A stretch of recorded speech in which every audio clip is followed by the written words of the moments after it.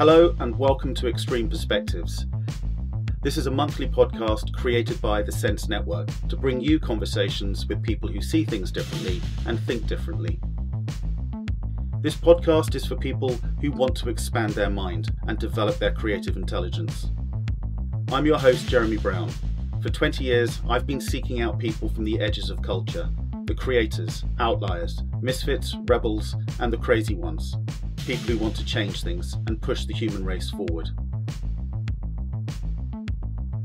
Today we're speaking with outlier, storyteller, child of earth and vegan chef Joel Bravette. In this mind-expanding conversation, we dive into the concept of Lagom, the commoditization of human nature, and how the Cavendish banana epitomizes a world lacking empathy. Hi Joel. Hi Jeremy. I am so pleased that we've got some time to have a conversation today. I think this has the potential to be the longest podcast. I think I'm just gonna get some flattery in to start with. I think you're a remarkable and extraordinary person, and I'm really looking forward for our conversation, being able to share our conversation with more people in the Sense Network and beyond today.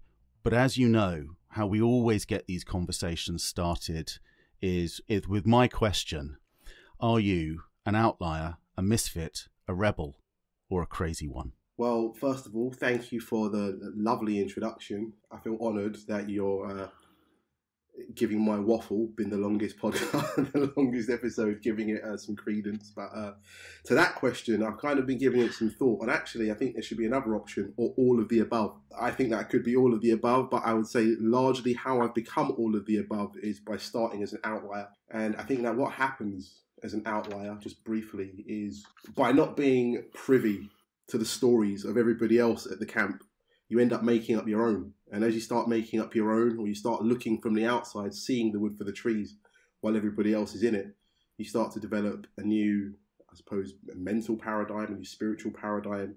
And from there, that connection you use with nature, with everything else, and you start to tell your own stories and see how they fit in. But I think being an outlier has definitely rewarded me in my life. I love that, because that reminds me of an expression that I heard many years ago. I think it was from a theatre director, storyteller, and she said, if you have no story, you have no place at the fire. So I think, yeah, that's how you go from being an outlier and coming in and telling your story. I think to try and introduce you is difficult, and that could take a long time, because I think you have a pretty broad spectrum of experiences, but it would be fantastic if you could just provide a few clues to the listeners of the sort of different spaces you've been involved in, and then we could maybe talk a little bit more about the sort of the journey that you've been on. Sure, some anecdotal highlights.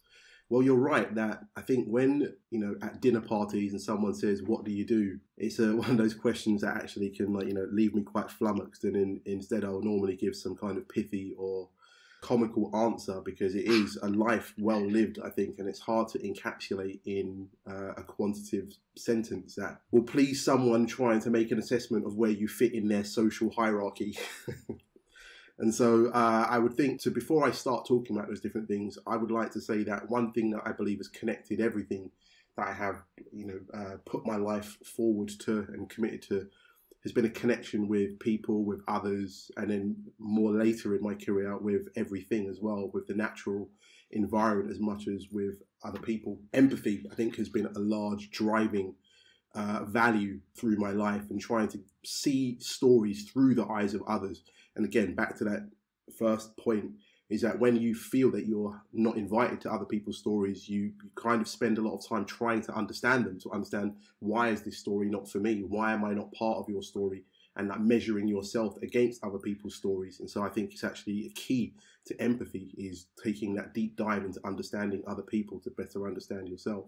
But to that point, yes, across my life now, it began, I went to university to do accountancy and finance in Leeds.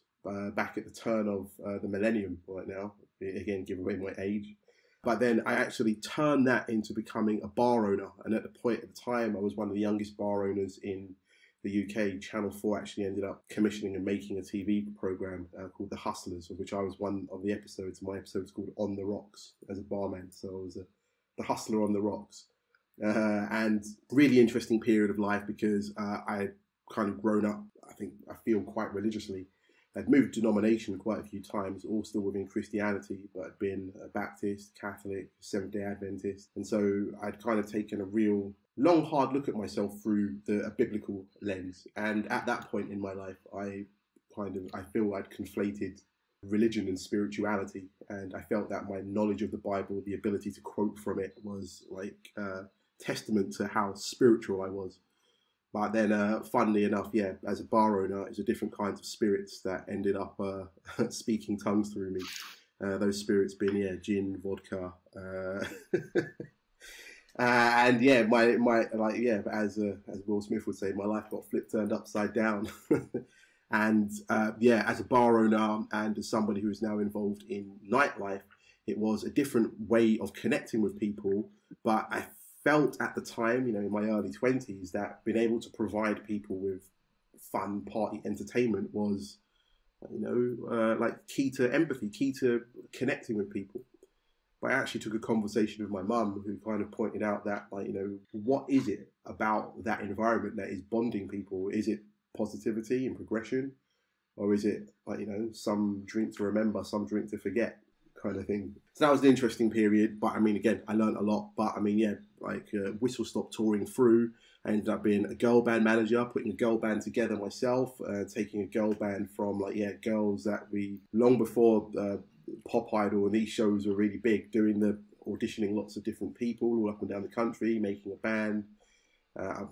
We never made it to superstardom. We made it to being like Vodafone's one to watch of 2008, 2009, which was great. Got to do a small UK tour, did some music with Eric Prydz, someone who actually still, I really respect him as an artist and his music. So had some great moments in that. But then on from there, ended up being a gallerist, and then an art dealer, before becoming a newspaper founder, before getting back involved in human rights activism, helping people with startups, community management stuff and work in places like WeWork and other community spaces. And then in the last 5-6 years, I went vegan. I think a culmination of empathy, other conversations I've been having during my life kind of crystallized for me, and I recognized that I needed to have a more responsible and intersectional outlook on the things that matter to me. I started a vegan journey, and 5-6 years in, that has now framed a lot of the stuff that I am currently involved in, from global agricultural bioremediation projects to helping people with copywriting for regenerative renaissance projects, and I suppose now a lot in the Web3 and the regenerative finance space. So, yeah. And you've also had a YouTube hit. Yes. So my vegan story, how it kind of got from just somebody choosing to adopt a new lifestyle, going vegan, and me now being this kind of voice in the vegan space, in the regenerative space, in the green sustainability space, is actually largely, I would say, down to in 2017, I made a parody of Stormzy's song Shut Up, and I called it Vegan Shut Up. It is available on Spotify, on Apple Music, all good music platforms, and on YouTube as well. It was one of the most fun experiences making that music video and that kind of whole song. And again, actually, when I consider that, I must have spent under £100 in total in putting it together for something which ended up having over 2.5 million views and over 30 million global impressions and engagements. It was a testament again to, if you have a good message and you have a positive way of sharing it, you don't need to use the nefarious, algorithmic background to get your message out. Actually, sometimes it can travel with goodwill and with people thinking, you know what, I like what you've got to say here. Yeah, I would say to anybody, check it out, make your own assessment. But yeah, I'm still smiling 5 years later. Yeah, no, I'm a firm believer in that as well, that the power of a good idea, it should travel, and the advocacy will do the hard work for you. You've already, in our short conversation, you've mentioned empathy a number of times. I'd love to dig into that, because this is a word we hear a lot now, and certainly in our work, we, when we're thinking about the future, designing new products, empathy is a key skill. We know this. We as we talk about IQ, and there's the emotional intelligence, that's part of the empathy piece sits within there. You know, and we're moving that on now to talk about from IQ to EQ to CQ, which is creative intelligence, whereas where all of this starts to ladder up. But I know it's clear that empathy is important for you, and I know that you've done quite a bit of work around this. You've got some models, and I'd love to explore that a little bit with you and just understand more. I don't know a lot, but it would be great if you could give us an introduction to that idea. My life terrain has very much been a kind of like latitudinal research terrain that I've just kind of like, at different points of my life kind of stopped to take stock and look at why things are like, ended up playing out the way that they have, and like what could I have done more, how could other like factors have like played in to make those scenarios different. And again, this isn't like better or worse, it's different, and kind of just trying to understand my social ecosystems. But I think that like when you take an ecosystem or holistic approach to thinking, to problem solving, to anything, you kind of end up almost organically like moving towards an empathetic mindset. And the reason why I would say that is because in one of the models that I've created, like my empathic framework, I've kind of created two columns ultimately where we kind of look at the economic framework, which is in essence, I would say, describes our current society. I was going to say our current malaise, but I think some people might not think of it as a malaise, but I do. But I mean, our current society, our current like kind of like world order and things is very much an economic framework. And I kind of juxtapose that against what an empathic or an empathetic framework could look like. And again, just to talk through it, like, the approach from an economic framework, I believe, and I have found to be largely opportunist. When you look at the development of capitalism, consumerism, the world in the way that we know it, I think it would be hard pushed for somebody to not see that opportunism is a defining factor in how things are appropriated, decisions are made, resources are taken, that the world is this kind of unnatural balance that, again, very ironic that the countries that have the most natural resources are also the countries which are the world's poorest countries.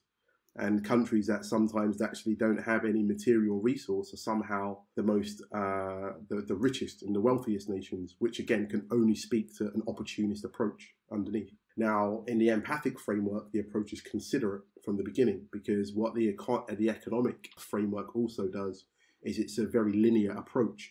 All of the externalities that that exist on the path to you making your product or making your decision or doing what it is are all by the by. They're not worth considering, because ultimately in this profit motive, it is only the business that you're doing, and everything else kind of gets thrown out, or in essence ultimately ends up on the balance sheet of the commons rather than of the person who is fulfilling or taking up this opportunity. And so to the next level, I would say that the economic framework is characterized by the businessman, the economic man, as we in economic theory is even described, the economic man. And that economic man, if we were to kind of, again, I don't know how people would picture that in their mind. If you've got your eyes closed and you think, what does the economic man look like? I think for a lot of literature and for a long time, it was very much painted as the kind of the upper crust Victorian fellow,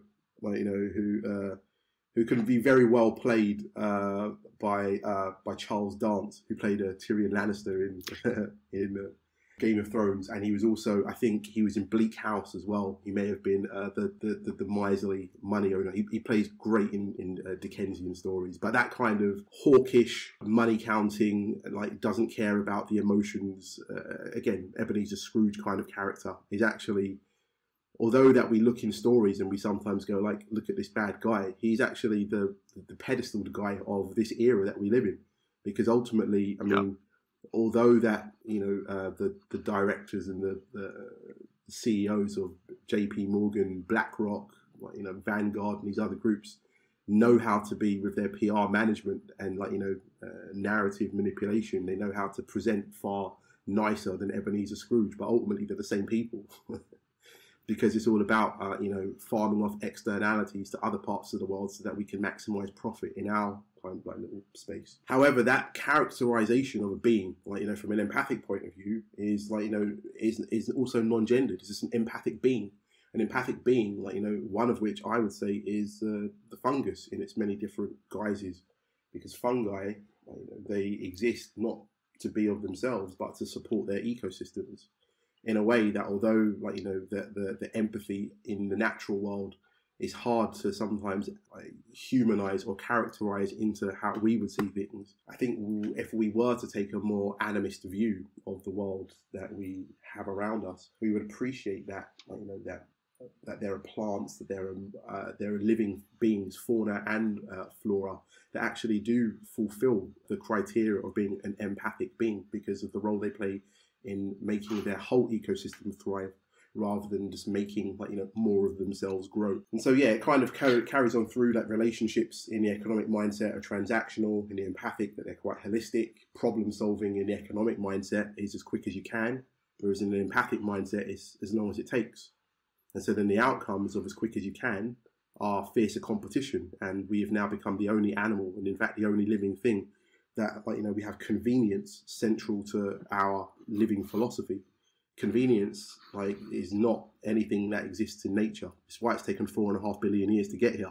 Convenience is the shortcut, and shortcuts don't serve us in the long run. Whereas the outcome of doing things as long as it takes in the empathic framework is very much stronger community and compassion, because you understand everybody else's story. And so then the outlook from understanding everything is one of healing, which can be infinite. Whereas the outlook in fierce competition and convenience is terminal and zero sum, as we see in the world around us. So, I mean, I've just kind of touched on some of the key elements of it. But what I often kind of say to people is, now try and imagine when you look at empathy through the economic lens, which is, I think, what you, in essence, were touching on when you framed this monologue that I've gone on, which is empathy has become a buzzword because that's what the economy and an economic mindset does to everything. It turns everything into another commodity. It makes it fit within inside of an economic system. Imagine if we looked at economy through an empathic system. So now that we saw economy not as I have to hoard so that there's unnatural scarcity, but again, we create to thrive. We create to respect boundaries, and actually we will find that there is enough resource and there is enough for us actually all to thrive, without needing one person to be up here, another person down there. Something that I learned on my travels actually in Sweden and in Scandi countries at large, they have a principle which is called Lagom, and this principle of Lagom, which is speaks to even how they view society in Sweden, is this idea that if you have a jug and there are 6 glasses, that first time you pour and you make sure that all of the glasses get the same. There isn't an idea that one glass gets a load and another glass gets a little. The idea is that at any given point, what you're meant to be doing with the resource that you have is making sure that every single person who's part of, or every person or everything that's part of said resource story gets their equal and fair share. And that actually what they look to, and what is meant to be a sign of great character and of a great model citizen, is the ability to embody that principle of Lagom, that making sure that when you share, that you can share equally. Now that again, as capitalism's tentacles kind of continue stretching out, does begin to dilute. But I find that when you go and visit Scandinavian societies, you do find that you're able to, I suppose, see that a lot clearer than I've definitely felt in the Anglosphere. Yeah, I think what you set out there is a model is very compelling, and remarkably I can see it working straight away, because there's a lot of things that just intuitively feel right and it's joined up. I wanted to go back to you as you were just talking about the empathic being and talking about fungus. Any excuse to talk about fungus I love, because I read Merlin Sheldrake's book Entangled Life. I might have mentioned that before, but that was really mind expanding in just the role of how that works under a forest floor, how certain plants support other plants that are sick, and it sends things out and it helps them, and it sends those nutrients out.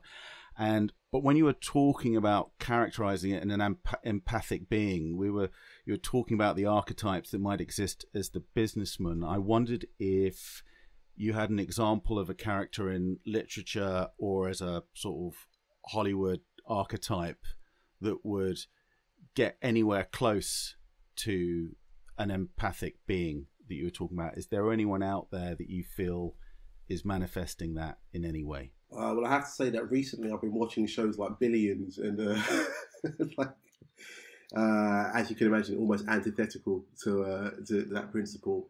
However, I think that, like, films that have really resonated with me in recent years, and actually across my life, and one that I even like name checked in a conversation yesterday, are films actually like Pocahontas and then even Avatar more recently, because I think the character which is in both, but I mean in slightly different guises, is a central tree, a tree of knowledge, a tree which is actually part of the community.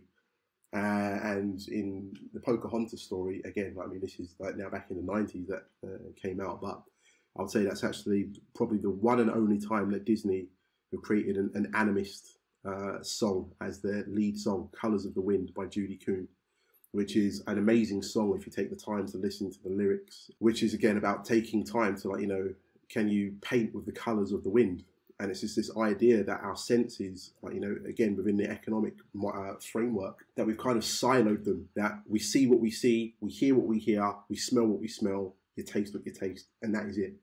Whereas actually there's this idea that that things that we kind of maybe see or we don't see, like, like the wind and the river, you should be seeing them as brothers and sisters, or maybe, like, the feeling of autumn can be like an aunt who comes to visit every now and again, and giving personification to natural, not only natural environments, but natural mechanisms. Like, it actually, what happens when you go on that journey is it kind of reminds you that we have bought into this story for a long time, this kind of dualist Cartesian idea of us being transcendent and above nature, when actually we are nature. We're literally made of the same elements and atoms. We are literally the same proportion of like water to solid as the earth is. And it's kind of, sometimes it takes a moment to step back. And I think that's why I say that the two trees, the tree in Avatar and the tree in Pocahontas, they both just kind of remind me that conversations that we should be having with nature. Like, I grew up laughing at Prince Charles for talking with plants, whereas now it's probably the only idea within the monarchy that I agree with. So it makes you think to yourself, like, how do we reframe how we see everything, really? Because the stories that I was told, or the stories that I was led to believe through, like, my education and through growing up, are actually things that, as I've got older, I've had to, in essence, unlearn, because they speak to only one perspective. And again, that economic framework. And the economic framework doesn't allow for us to recognize the personhood of our natural environment around us, which deserve the same respect as we do. I think you're touching on so many fascinating ideas there. But what is central to this are the narratives that surround us. And I think, just to go back to talking about the trees, one of my interests is old fabrics and tapestries and things that appear a lot as the tree of life. And it's obviously a very symbolic thing, and it's a beautiful thing to see, and it's celebrated in just this history. And I think what you're saying is, again, the education system, for all the good that it's done, it's made us very myopic as well. And I think it's dislocated us from nature in many ways. I think there is a huge scientific bias that we have to live with. That's sometimes how I see it. And there are people who haven't been through formal education who you meet, who are, just people who have spent more time with nature, and the wisdom that just almost comes from osmosis, from, as you say, watching the seasons, what you can learn from that, watching the wildlife. And I think that for me, there's almost more inspiration. And one of the things I often talk about, and this is trying to bridge back to the point that you're making around the approach, the opportunistic or the considerate or the businessman or the empathic being, is I practiced Kung Fu for a very long time, and there are forms in Kung Fu that you learn, and I will maintain that I learned more about strategy from practicing forms and understanding movement and leverage and how the body works, then I mean, there are certain texts within sort of strategy and things like that that are amazingly good. But that, for me, has been hugely inspirational. Sure. I mean, I was going to say that I think that what happens in formal education is we're started at data points and we refine that data into knowledge.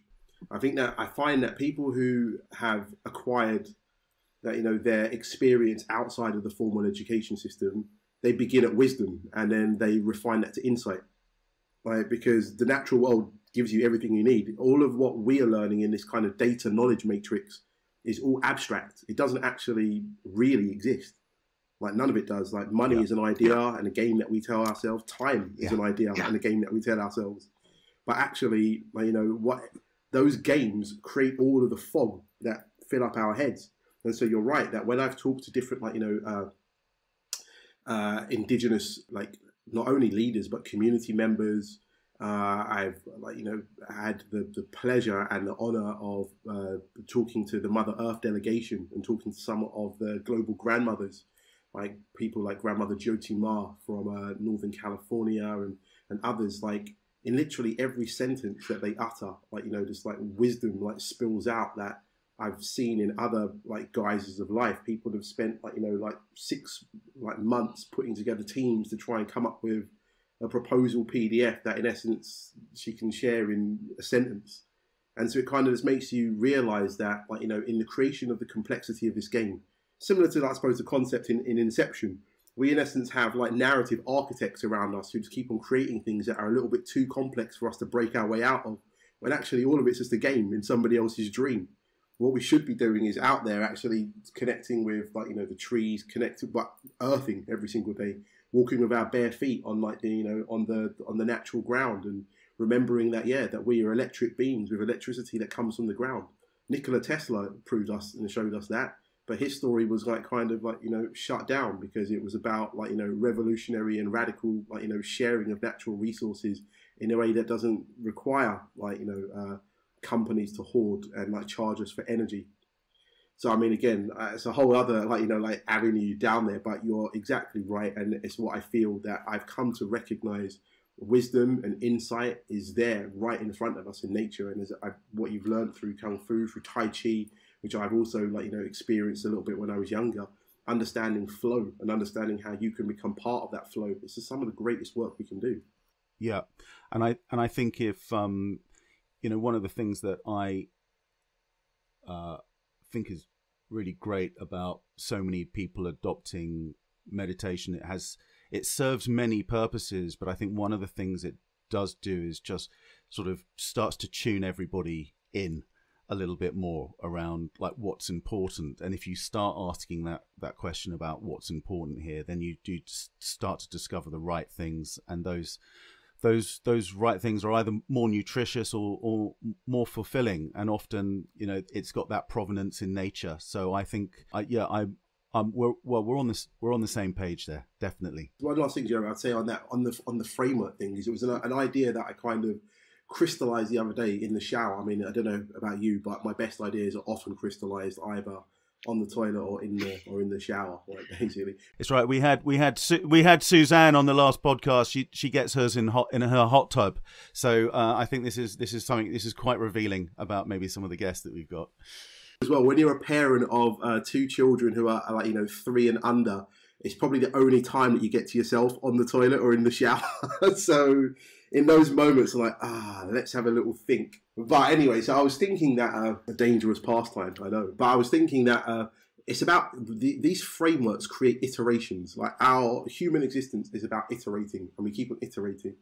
Now, what economic iterating does, or what I kind of, like, you know, again, I'm only positing, I'm only speculating, but I thought when the first human, like, you know, discovered or created the first, like, kind of propellant, like, you know, throwing a stone at, like, you know, a saber-toothed tiger, do you think that he could have imagined, like, intercontinental ballistic missiles or no-fly zones? Like, no. Do you think that when Leonardo da Vinci was first, like, you know, modelling the helicopter by looking at the wings of butterflies and birds, he could have, like, imagined, like, Black Hawks and Chinooks? Like, no. But that's what economic iteration does within a complex of scarcity. it weaponizes everything, and it doesn't see the beauty. It sees, how can we use this for greater economic expedience? Now, if that framework was different, like from the very beginning, how can we use what we have just discovered, like, you know, what our creative resources just kind of come out of our tap? How can we use this for empathetic, like, embodiment is the question, rather than for economic iteration? Just, it doesn't over 100 years, 1,000 years, end up in superpower wars and war zones and greedy men fighting over, like, you know, a few things and putting everybody else at the brunt of it. And so I would say that evil isn't born. Evil is economically iterated, and that people aren't actually inherently evil. They're just really capable at fulfilling the roles inside of an evil environment, an evil system.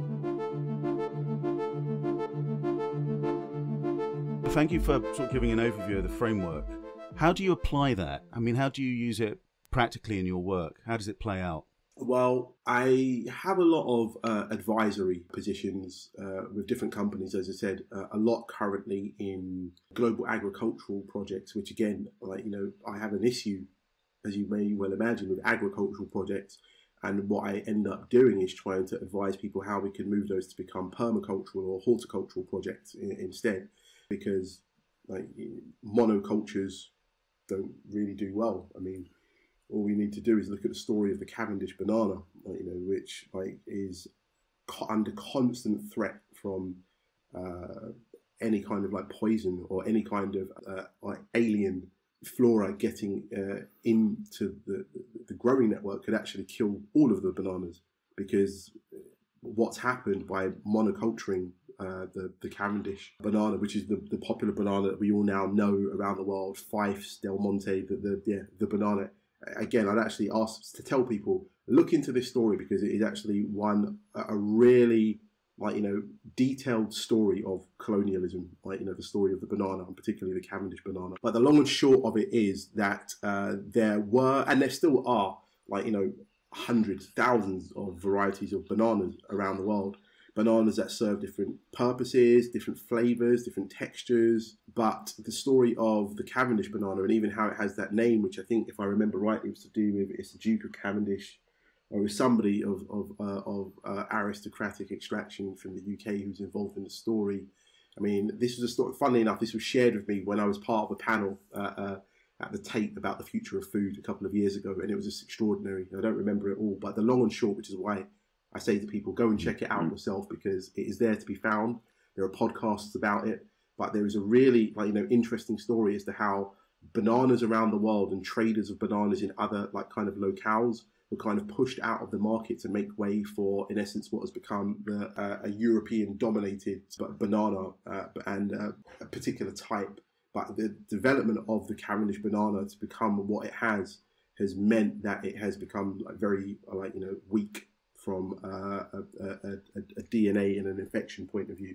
And so people who travel to now where they do a lot of the growing, there are such strict rules around how you travel, and you literally have to be, like, in, like, bio gear, and everything has to be, like, sprayed clean, because if you even bring by accident, like, you know, a little bit of a spore from another plant into, like, where the bananas are grown, it could, like, wipe them all out. But ultimately, you know, they're grown, and these ones are produced the way they are because they're the ones that travel the best for transatlantic, like, you know, maturing in transit, so that they can be fresh. Yeah, because they put them to sleep, don't they?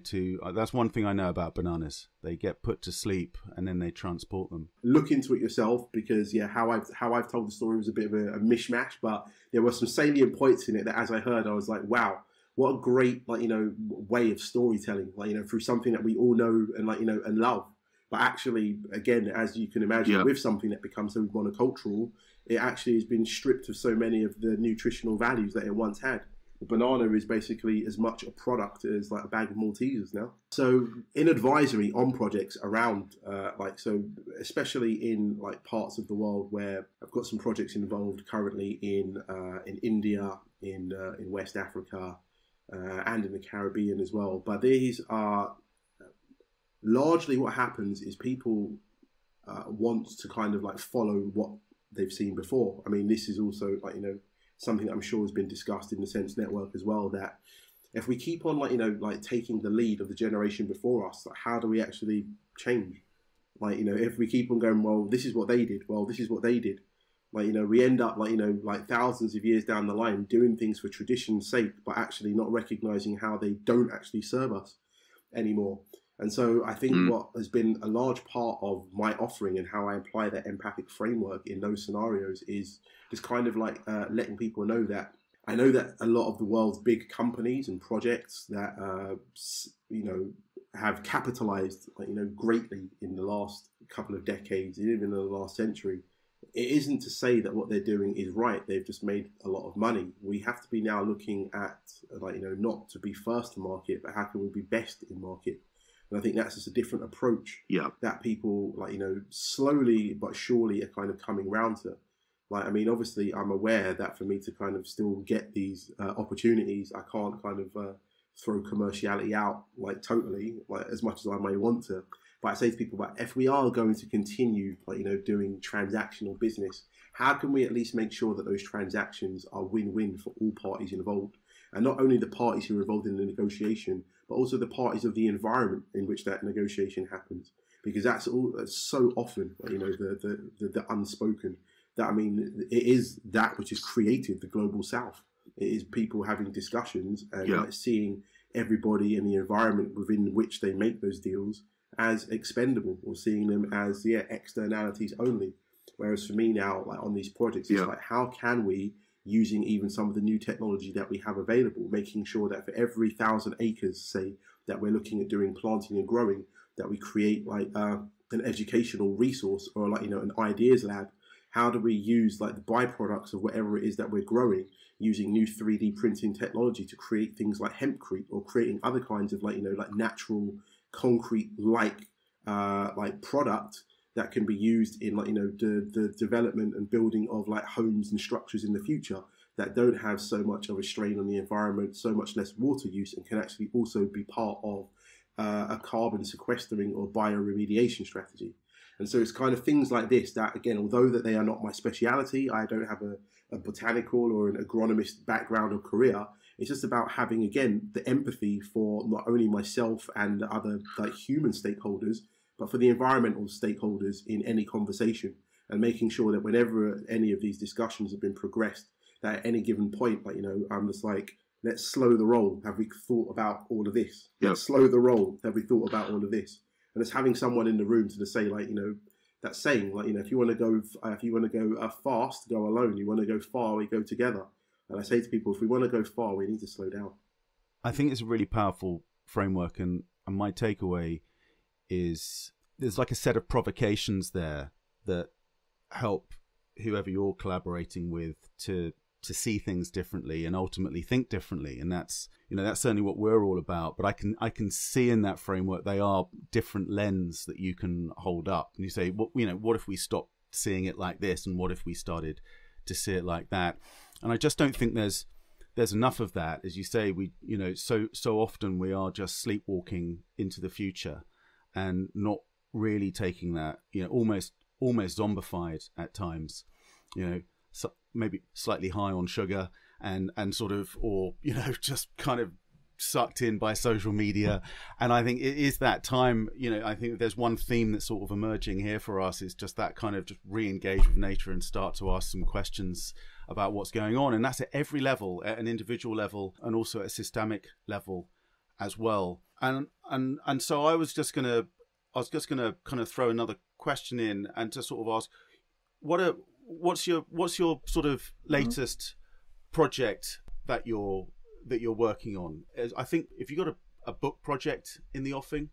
Yes, I mean, actually got a few, but there's one that I'm particularly focused on at the moment because it intends to be a global and a communal project. Although that I am penning the beginning, it's ultimately a story for all of us to tell, which again, I think very much like, you know, like dovetails and nicely kind of ties up my philosophy and like kind of how I think of much of this, that everybody's story needs to be told, and not everybody. And again, even that I have to keep on saying, everything, everybody, like, you know, we all are on life's ledger, not just humans and humanity. And it's I think one of the hardest things I've had to unpick is this Cartesian dualist view that we humans sit above everything else, that we are like, not animals too. Like, that when I refer to like humans and the animals, like, no, we're also animals, it's just non-human animals.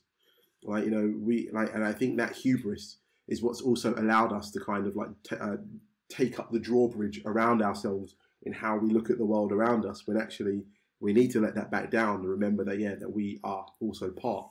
And so to that point, yes, I've kind of conceived and been working on a new project, which has actually been like since me going vegan. So actually 5 years in the making, and it's called Children of Earth. The reason why I've called it Children of Earth is to that point, because it's the only way that I can remember that every single thing, like, on Earth is from here. Like, we're all just from here. Like, these ideas of nationhood, or these things belong to these people, those belong to these, like, nothing belongs to anybody. I mean, I've also kind of been reading books about moving from ownership models to stewardship models, which is kind of how we always should have been seeing things, as stewards rather than owners. And I think that has also kind of helped me, like, frame this idea. But what Children of Earth is actually about is telling stories that change the narrative. It's, as a father, as I said, of 2 infant children, I have been reading bedtime stories like every night now for a couple of years. And obviously during lockdown, like, bedtime, like, storytelling was up to an hour and a half per night, like, lucky girl.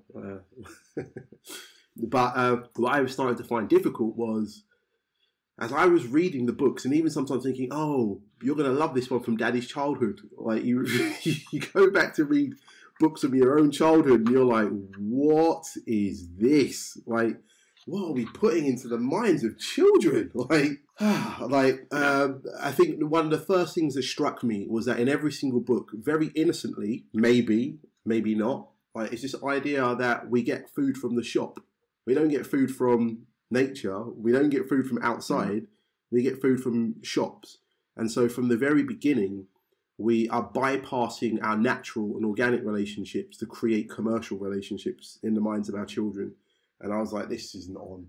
Like, how do we expect a new generation to fight the climate battle, to untether themselves from hydrocarbons and oil and all these things, when we tell them the same stories, that their favorite toys that they get are all diggers and every single thing is, again, geared towards how are you going to fit into the economic system. And so I conceived Children of Earth as, first of all, a kind of a publishing house which would create new literature which kind of unpicks, whether or not it unpicks, but it tells stories in new animist ways, in ways that actually allows the natural world to revel in its agency rather than be seen as resources only. Even that term, natural resources, it's really quite horrible. Like, it's seeing things as 2D and only for our use, as opposed to natural life. And so it was about, how can we start changing these words, the importance of the iteration of language, back to that kind of that evil isn't born, it's iterated. Our language is also iterated. And what I find in the Anglosphere particularly is we have a language of classification rather than a language of community. How we even use pronouns and how we use these different things, that speaks to how we put things into boxes. And if they don't exist in boxes and silos, we don't understand them. But it also as well speaks to stuff like love. In the English language, we literally have that one word, and it's the same love that we use when we say, I love baked beans on toast, I love my mum, I love Manchester United. Not me personally, just using those as examples. And it makes you think, well, this is how ideas even like love can become diluted, because we don't actually even understand what these things mean when we use words so flippantly or so carelessly. And so it was like, how do we dial those things back? How do we tell stories to our children, and not only in English but in every language? Or how do we bring different stories to the fore, like ones that maybe should be celebrated at the expense of others? And so the idea at first for me began with, I actually penned a children's book already called Children of Earth. It's a kind of a short poem story which kind of highlights all of the things that we should be seeing as our siblings, as fellow children of Earth. But then I've also been working on a book called It's Raining Corn and Quinoa. Now, the concept of that book is like we have so many turns of phrase, idioms, expressions, like it's raining cats and dogs. And we kind of use like animals and we use the natural world as kind of the butt of so many of our jokes. Like, when we're not like, making pig's ears of stuff or swinging cats out of bags and all of these kind of like sayings that they do have, like, funnily enough, because I've gone on quite a research journey to understand where a lot of these sayings come from. And they, they come from real experiences, but they come from real experiences in the 1200s, the 1300s, the 1500s, the whenever, and we have evolved past that, but yet we still use language and tropes from the past, and we kind of like bring those forward. What I am suggesting with this concept is how can we kind of globally, with tongue-in-cheek as well, because again, this is no finger-wagging project. I just want people to also be able to have a laugh and think to themselves like, where does that saying come from? Why do I want to kill two birds with one stone? Why do I want to swing a tiger by its tail? Why do I, where do all these things come from? Why do we say this? Why can't we say things which actually, as you said, give animals or give the world, give everything some agency? So this is how the project was born. Now, as I said, it began with me writing a couple of books myself. But as I kind of started sharing it and talking to other people, like I recognized, and I had from the beginning, that this is not my story to tell. Like, this is just me giving my couple of examples, but this is actually meant to be something which is global. I want everybody to kind of be inspired by an idea of, let me take the moment to think about the words that I use, the things that I say, like what do they actually mean in context? How can I change that for the better? And how can my personal iteration of language do something to heal even the social fabric of society? Yeah. I would say that a lot of the problems that we have in our society are down to, like, how language and how different of us see language, like, is falling down. I think there's a great quote from Khalil Gibran, if I can remember. It's like, between the things that we mean and don't say, and we say and we don't mean, is where most of love is lost. And that love is not only a romantic love, but also like, a social cohesion understanding of love and community. And I think that if we were to better iterate language, to better understand each other, even across language barriers, we would come a lot closer to solving some of these massive, like, transnational problems that we have as societies, and actually be able to forge real communities and communities of difference. Putting some unity into community. Exactly. Common unity. So at the moment, like, where I am at with it now is it's kind of developed to be, it's starting to morph into becoming like a DAO in the kind of Web3 world, because Web3 protocols also offer a lot of what would be required to make a project like this grow. It is that it's based around a set of purposeful principles, but that anybody can join and that everybody can, like, be part of it, and that there is no ownership, that anybody who, like, puts in, like, it is also yours. It is meant to be for all of us. So just for those people listening who they heard you use the word DAO, and we're not talking about an Eastern philosophy, we're talking about decentralized autonomous organizations. Could you just do a brief definition of that and why it's important to this project? Because I think this is a really great idea. No, sure. Well, DAOs, as you've quite rightly illuminated and illustrated there, is this new, we say a new concept, but it's kind of at least been popularized more recently. And this is how organizations are set to take structure in this new Web3 world. And again, if you're not sure what this Web3, Web2 world idea is, Web2 is where we are now, which is kind of everything based on platforms. We have these big platforms, your Instagram, Google, Facebook, Meta, and we are all an audience. We're all audiences on these platforms. Some of us are maybe on the pedestal with audiences below us, but ultimately our content and everything is still owned by the platform, and how we communicate is to an audience, one to many. What Web3 and this new idea of how the internet is going to evolve is that it will be decentralized. And in that decentralization, it will mean that there are no longer audiences in the same way, but more communities, because things will not be passive. It will require interaction. It will, and in fact, value will be found from your interaction, regardless of whether or not you're technically adept or in other ways that you may see or find yourself lacking in this Web2 world. Just the fact that you're part of the community is, like, a large step towards your community involvement. So within this Web3 world, this decentralized world as well, where community is central, like the future of the organization is, yeah, as you've said, a decentralized autonomous organization, or again, actually dependent on which group you're working with, because I've been working with a protocol on the Telos blockchain called Seeds, and they've created decentralized holonic organizations, which is pronounced DHO rather than DAO.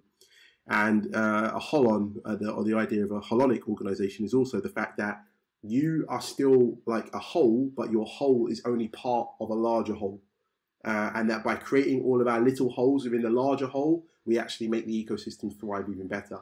Back to that natural environment, like, you know, an allegory or analogy, each plant, like, you know, grows in its own, like, you know, genus, its own way, but together they create the forest floor. But the forest floor is one thing, even though all of these different plants make it up. So you are still an individual, or you do still have, like, you know, agency in your own right within it, but it's only because you're part of the greater thing. So back to, yeah, DAOs within that as well. All of it is, the key word in it is the decentralized, because by things being decentralized, it means that the power doesn't, like, you know, bit by bit accumulate, and we end up back in that economically iterated tower where a few people at the top make decisions for everybody. By developing organizations and developing how we interact with each other in the future of community as laterals rather than as verticals, it means that nobody becomes lofty and like far away from us, but everybody is only as far away as we want to hold out our hands to the people next to us. And so I think that, yeah, it offers a lot of promise. Don't get me wrong, there are bad actors in the space already, but the space is very nascent still. And I think that there are actually far more good actors, and the principles that overarch this are good. And so I think that those bad actors will ultimately, like, you know, be ushered to the peripheries, and actually some really strong, good ideas that bring people into the fold are actually going to permeate and kind of take root moving forward. How will that benefit Children of Earth? Because I think that's where you're about to, before I interrupted you, you were about to just sort of elaborate more. So how that will work for Children of Earth is what I've kind of, or myself and others who I've then ended up talking to within lots of different DAOs and people who are now in these communities who are so much more in the spirit of, again, even looking at the empathic framework, the spirit of collaboration rather than the spirit of competition. People in this kind of like new DAO landscape are kind of happy to, you kind of share an idea, they're happy to share feedback. And it doesn't become this kind of like, right, well, I'm going to have to charge you if you want to hear my thoughts on this, or I'm going to have to, people are, if you're working on something of purpose, let us help you. Like, you know, we all have resource, let's kind of try and pull that together. And so it was actually having some of those conversations that people said, well, actually, what you could do here is you could create like Children of Earth as a creators fund. Like, you know, using like, you know, DAO and Web3 technology, what you could do is in essence ring fence resources to allow or to support and cultivate an environment of like, you know, organic storytellers from all around the world to push forward stories that have like, you know, long been pushed to the side because they don't fit into the economic model. How can we now bring back some of those others? I mean, a great book that I read recently from an author, Jenny Odell, which is, I think it's like, you know, let me tell you, How to Do Nothing, Resisting the Attention Economy by Jenny Odell. She talks about the usefulness of uselessness. And that uselessness, though, is in obviously the eyes of the economic system. And, like, you know, people like myself, like, you know, who have fallen outside of it, the outliers, we are, to all intents and purposes, to the economic system, often seen as useless. But I would contend, and I would hope that, you know, listeners would feel from, like, you know, as well, the pace at which I've been talking here this whole time, you would see that, like, you know, I've stocked up a fair bit of uselessness in my time. Well, I just need to share this with you. I'm not sure it's a Bible quote, but it sounds like one. But blessed are the cracked, for they let in the light. There you go. Yeah, yeah. I'm not sure. I don't remember cracked in the King James version, but, like, you know, we'll run with that. Well, exactly.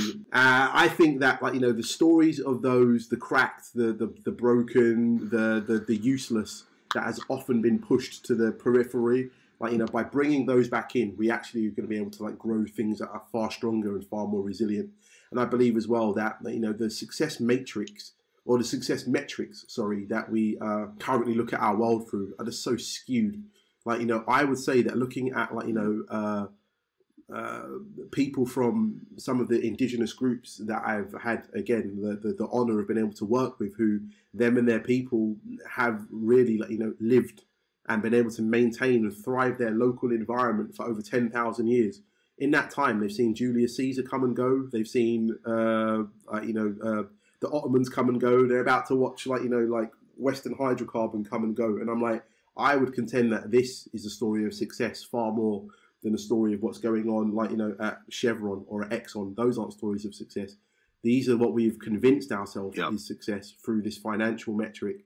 But actually, success is about longevity. Again, success is looking at the sequoia trees, looking at the baobab trees, looking at members of our wider, again, not society, but our wider world, who have lived through all of this and have somehow been able to continue telling stories all the way through. I think that's where we should be looking. And that is a large inspiration for how we are going to tell stories through Children of Earth. I really love that idea. Is there, as you think about, gathering stories, is anything, or could we do anything with the Sense Network that would be helpful to this project for you? Yeah, ultimately, I'm very much a man of the people. I'm self-proclaimed. But what I mean by that is the technical side of a lot of these things, similar to as I was explaining with the botany and the agronomy sides of the bioremediation work, is not my speciality, but it's about making sure that these things are remembered in the conversation. So I'm sure that across the network, there will be people who are far more technically adept at maybe, say, putting together stuff like building our websites and creating literature to make sure that it travels the right way. When I think back to the example of me making that vegan shut-up track for under £100 and actually having a whole load of fun while doing it, but then seeing that, the strength of the idea and the strength of the content travel to over 30 million impressions and engagements, this lets me know that, that when you're doing these things and you're doing them right, the right people come on board, you can do things without it kind of fitting into an economic framework, but actually people want to take part because they believe in what it is that we're doing. And together we can do something great. I just believe that anybody who wants to be part of iterating language, part of making sure that, that the world that they're going to inhabit in the future, their children, or even again, if you don't have it from such a myopic view, but you just want the world to be better, you want us to have better conversations, there is a role in what we're doing in Children of Earth for you. It's just about seeing it, having our conversation together, and then understanding how we can make our ecosystem thrive. Amazing. Well, Joel, I just want to say thank you for an amazing conversation, and I just think having this conversation is totally I've learned so much. You've got, you totally, we often talk about mind expansion. You've given me certainly some mind expansion. So thank you so much for joining us today. And I think we should set up a channel or a post on the Sense Network for you and see if there are some willing collaborators. Thank you so much. As I said, I feel that the funny thing about podcasts or kind of timed conversations is that in my own mind, I kind of set off a kind of stop clock of right, how much can I get into this amount of time? And so I feel that maybe at points I've kind of I've rushed through, I've kind of articulated a little bit quickly. I don't always talk so fast, but I look forward to us being able to have more conversations, and I look forward to being able to interact with more people across the Sense Network as well. Ultimately, if there is anything to take from the stories that I think I've shared today, is that my life has been about learning from other people, and not in necessarily the ways that people would expect, that in a prescribed time and place that we sit down and we do a workshop, but just chilling out with people, just being, and just by being has actually been the greatest reward.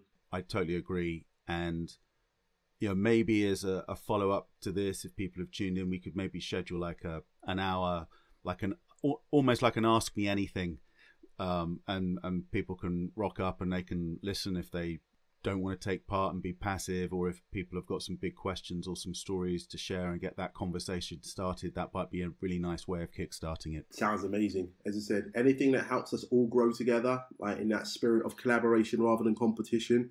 Ultimately, we are the agents of our own future. Let's go and do it. And that's why we're called Sense Worldwide. Thank you so much, Joel. Cheers, Jeremy.